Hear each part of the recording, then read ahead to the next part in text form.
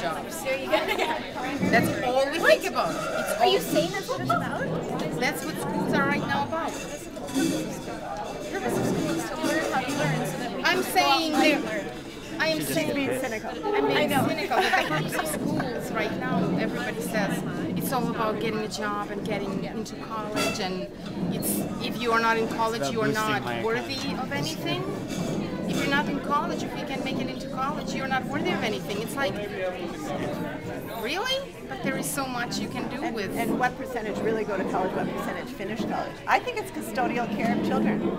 We need to park children somewhere for a number of years. So we devise schools.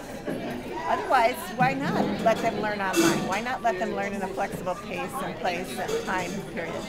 Because parents need them to be somewhere. So that's fundamentally what I think school's about. Yes, and the other piece, back to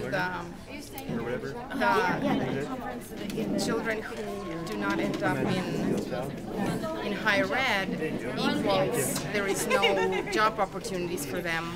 Well, that's not necessarily true. If we allow children to go into apprenticeship opportunities and skill development. We have in our organization something called career academies. They start in the 11th grade. The 11th and 12th grade, they're in a career academy.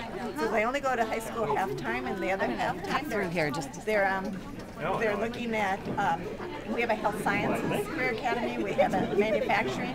What are all the jobs that you can do in manufacturing? We have an engineering career academy, and I'd like to open one on law and order that tracks people either to become legal lawyers or paralegals, or in law enforcement, or social workers, or And what organization is that?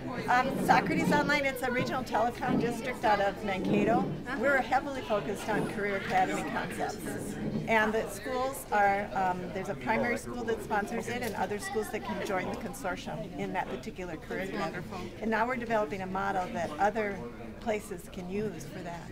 Because I think we graduate children without realizing what it is, what their possibilities are. And yes. But if you look at, why do we take attendance in school? I mean, we take it for two reasons. We take it to pay schools for kids showing up, not for outcomes. Kids learning. And we we use it to determine who's truant, who's not there.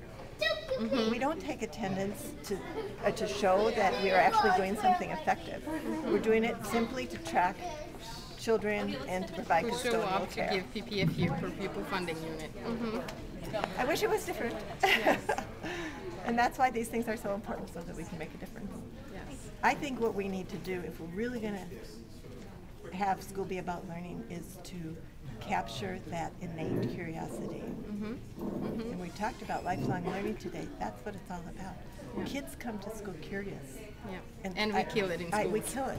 I love Sir Ken Robinson and his talks on curiosity.